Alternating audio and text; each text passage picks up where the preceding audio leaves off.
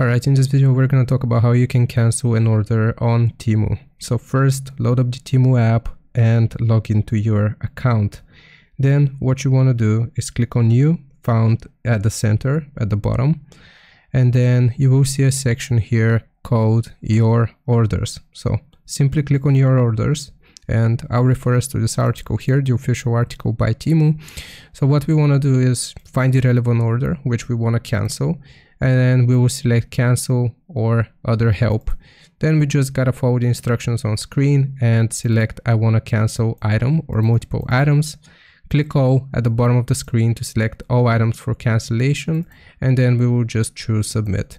We will get a refund confirmation in our message box, and that's how you cancel an order on Temu.